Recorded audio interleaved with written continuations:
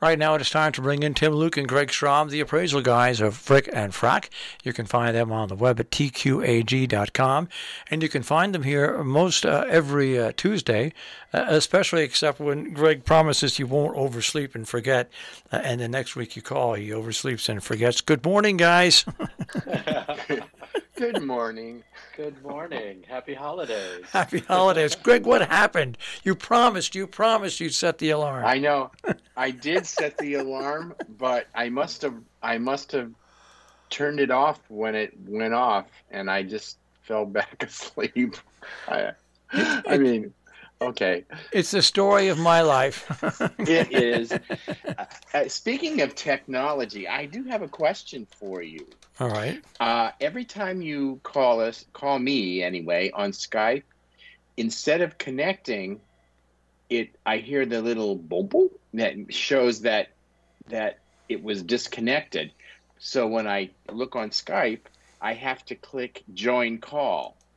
So it doesn't somehow, I don't know if it's a setting or what. So I'll look at it. It might be the fact that at the same time, because it's ringing the other one, maybe it just waits. I don't know. I'll look into see if there's any settings on this side where I can work with it. But we don't know what Skype is. We don't know. It is what it is. We don't even know who's listening. We don't even know who runs the damn company. It's part of Exactly. Microsoft now. So Right. We'll look into it. Okay. It's in the Matrix. There you go. That's it. It's one of those unexplainable things in life. All right. Well, let's take a look. This shocked me when I saw this, but I guess it shouldn't shock me.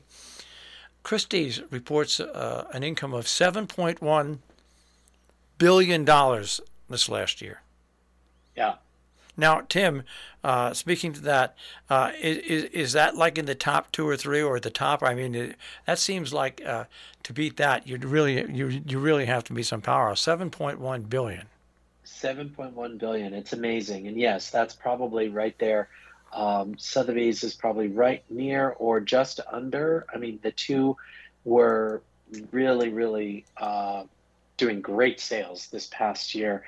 And basically, in talking to a lot of our friends in the auction business, if you didn't have your best year ever, you're doing something wrong, because there was such a jump in not only the number of people that were participating, but the more people that you bring in and have participate, then that helps drive up prices. But it's also the strategy of the type of material that you are also selling. So we're in a very good place in the marketplace, is that there's great stuff out there, and for certain items there's a lot of desirability and a lot of action in certain markets, and that doesn't go all across the board. Unfortunately, it's not for every area, but it's where you focus. And I think that auction houses, instead of focusing on the traditional, we always have to do a sale in this. Well, if that's a downwards trending market, well, what can we do to change that, or in some way remarket it or rebrand it, or just do combined lots? So I think auction houses are responding faster to the market trends and things that are happening within the marketplace. And that's $7.1 billion. I mean, it takes a lot. I must take a ton of money to run the company, so I don't want people to think that $7.1 billion is free and clear. It's not.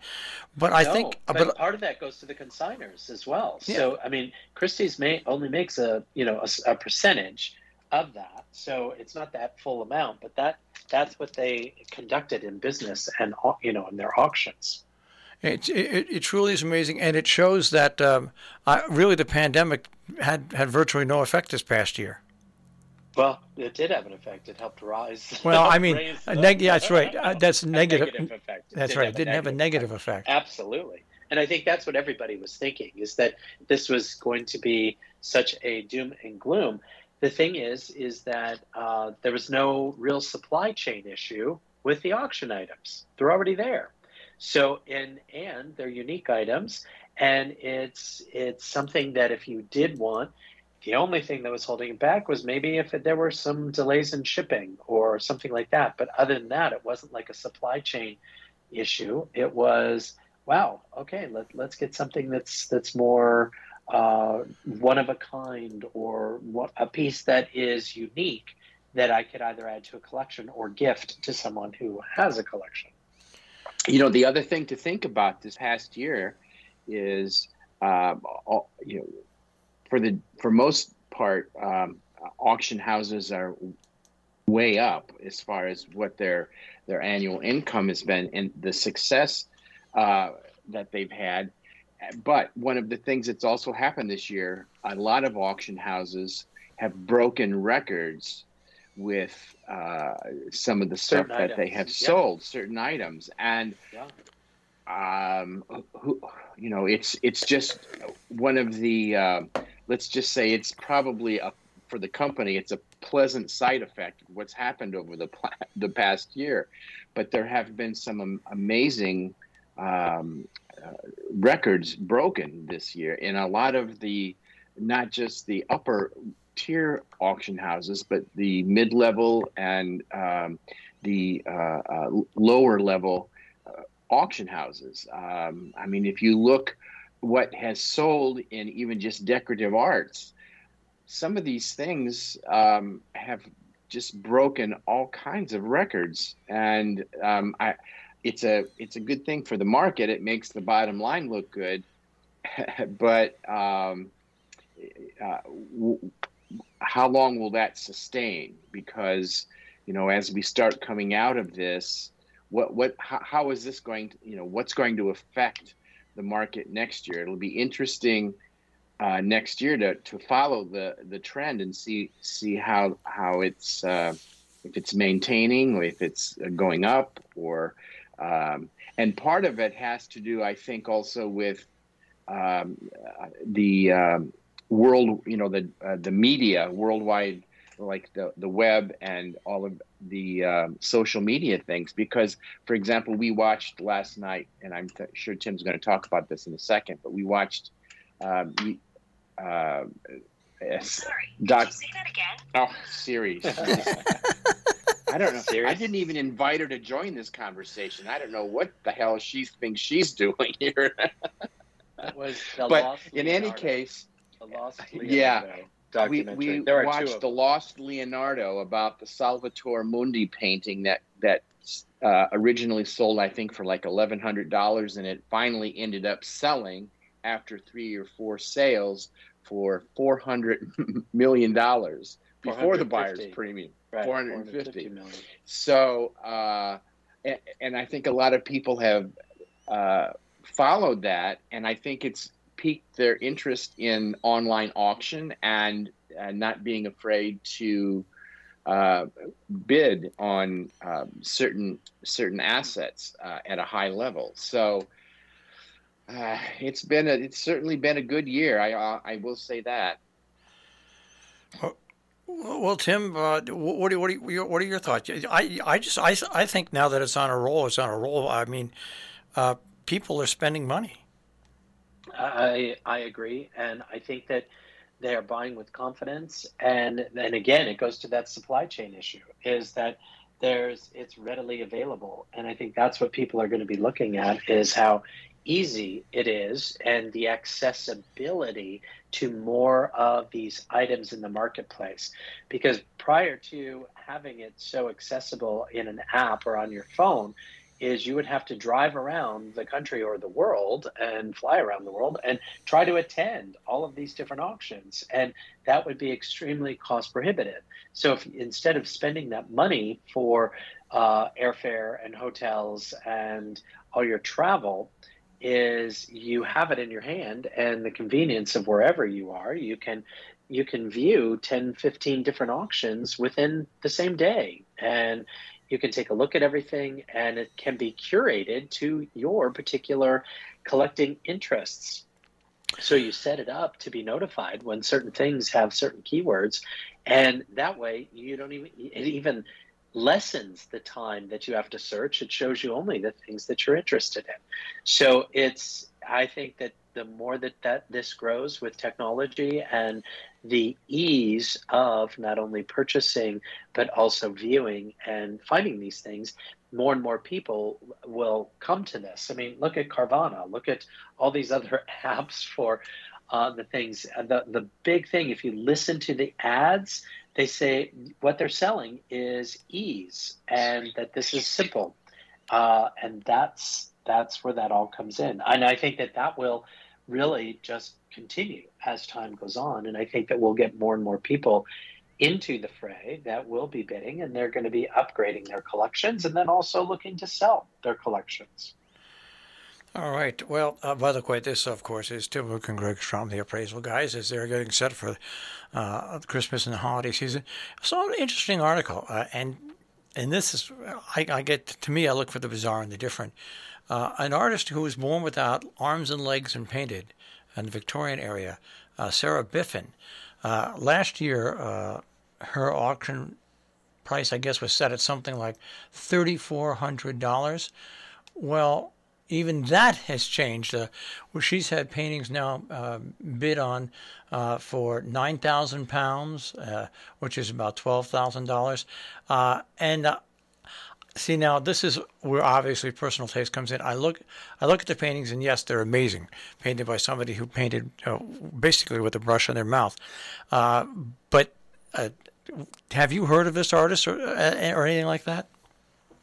No, I have not. I have not. I just Googled it, and that they're Miss Biffin, miniature painter.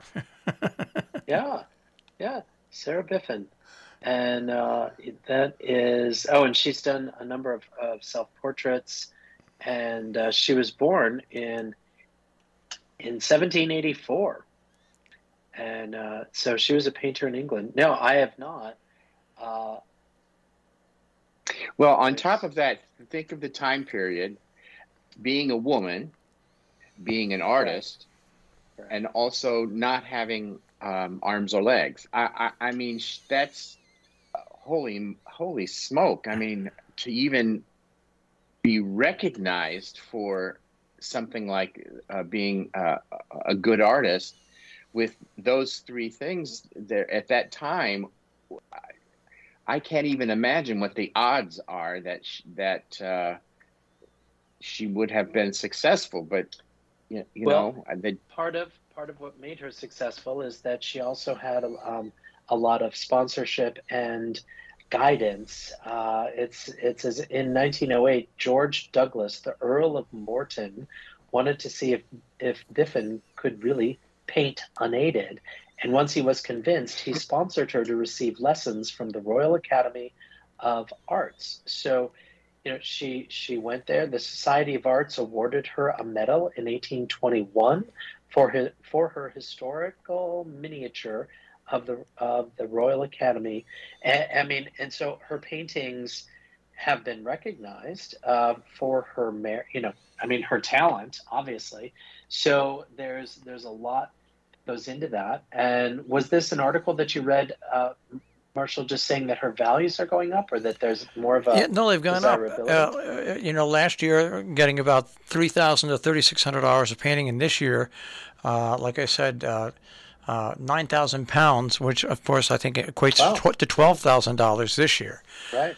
So I mean, 3,000. I mean, we're not talking substantial, but still 3,000 to 12,000.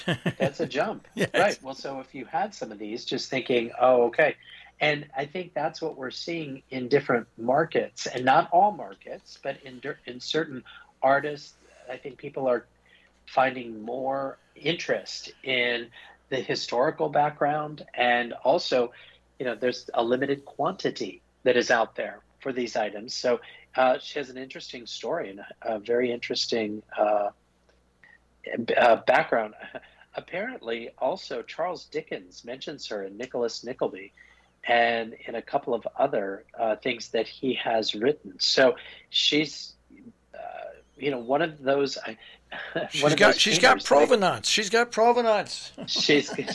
She's got historical referencing. That's fabulous.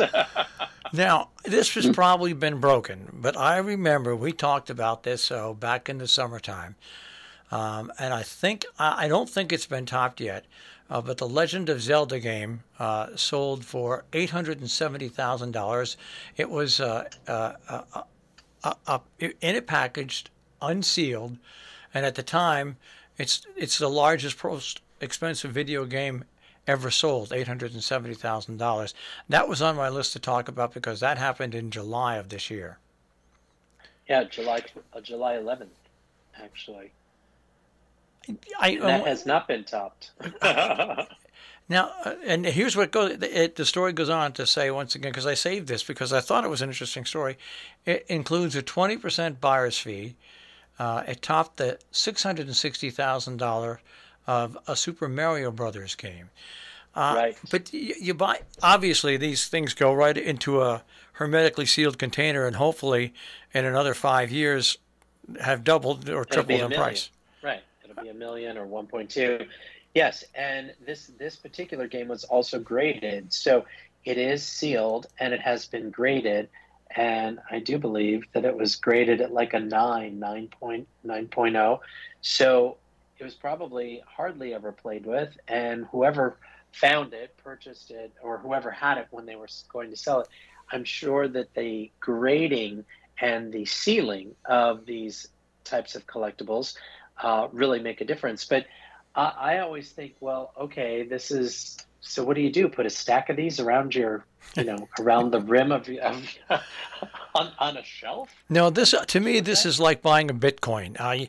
You buy it, you put it away, and 3 years you say, okay, let me see what this is worth. Yeah, and see, because you can't do anything with it except, I mean, you could display it. It's in a case, that's fine, but that's about it because you can't play it. You don't have a game.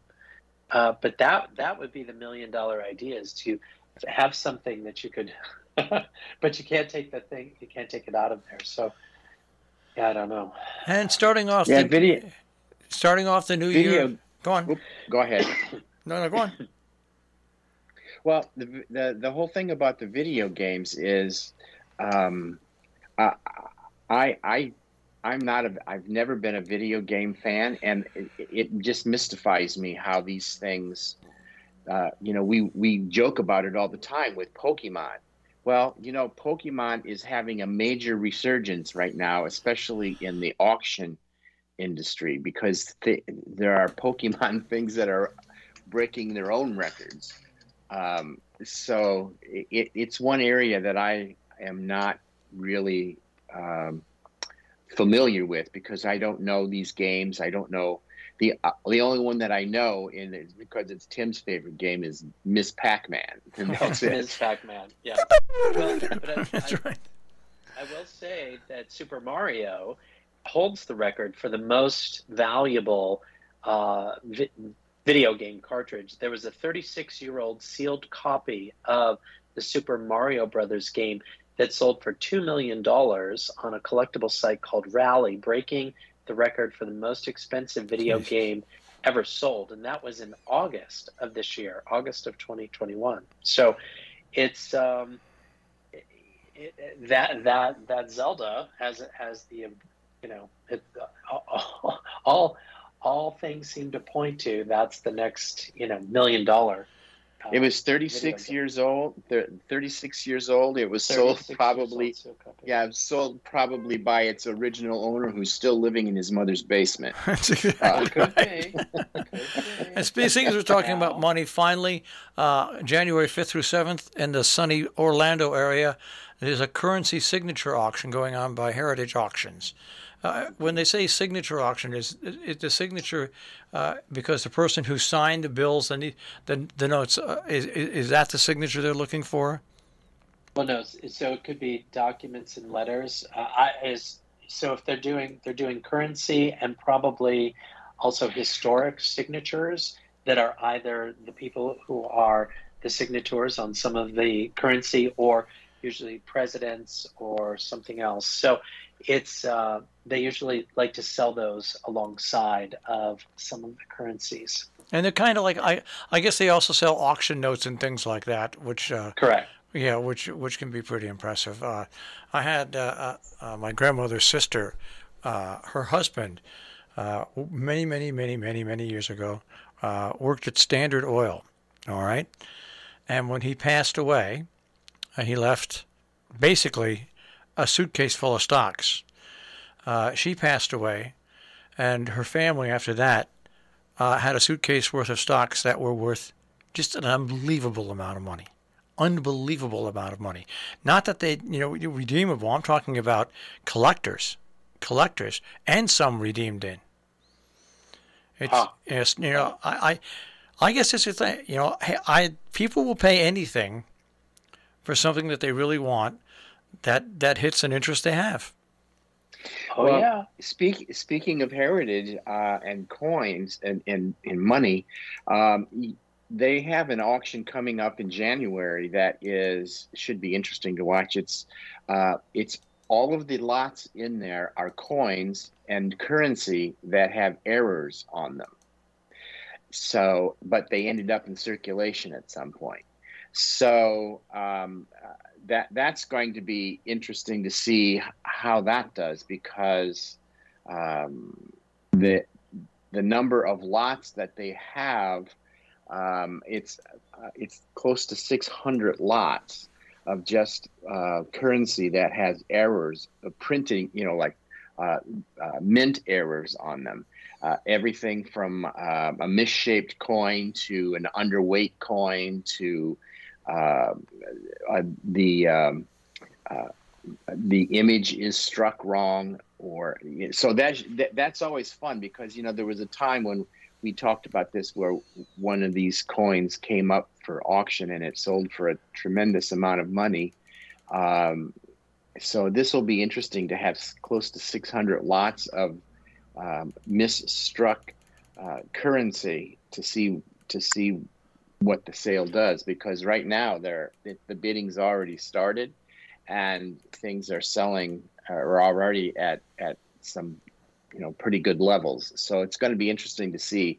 And this sale starts on January the 3rd, and it should be fun to follow. So now you guys are all set and settled in for Christmas. Do you have your New Year's plans now set up? Well, it's kind of not up to us right now. It's going to be up to what happens with our favorite subject this past year and a half. That's right. This whole COVID thing, I'm beginning to think that it's going to boil down to be exactly like the flu.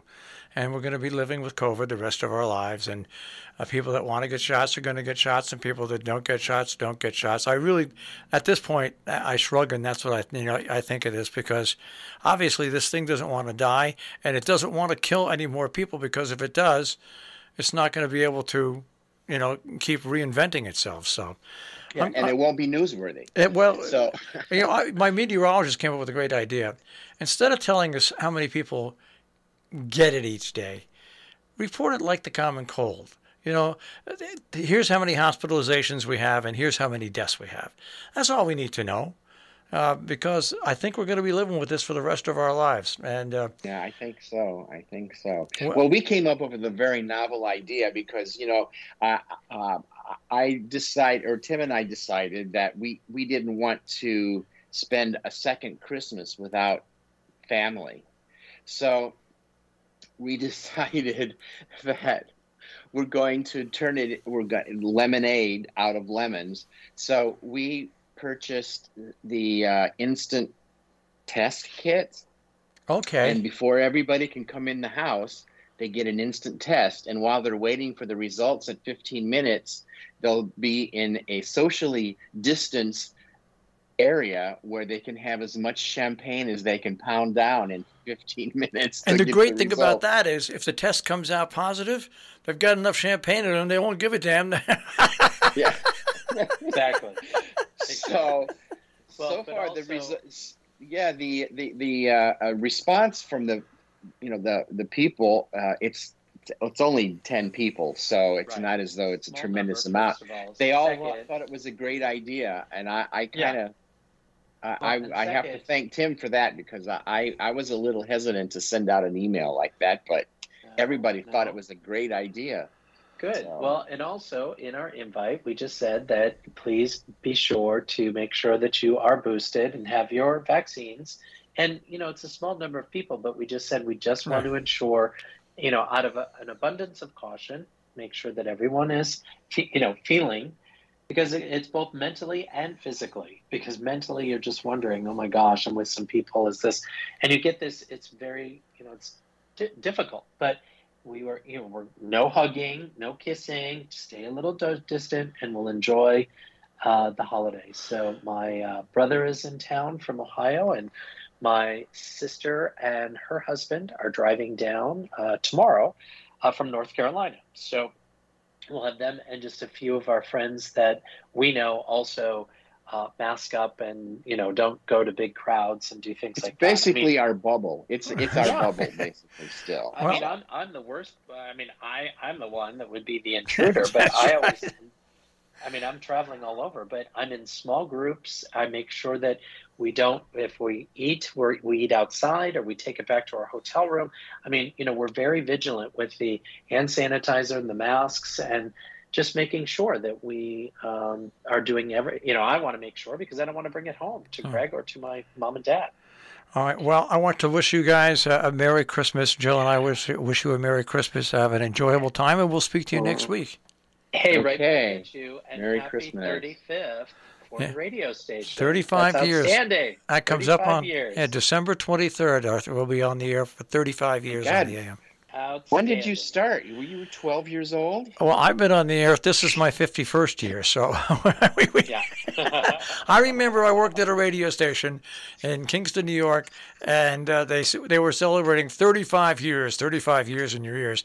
And I remember working back there and saying, Jesus, that's a long time. Well, guess what? Right. It's not. I've been doing it for 51. It's funny what age does. Gives you context and perspective.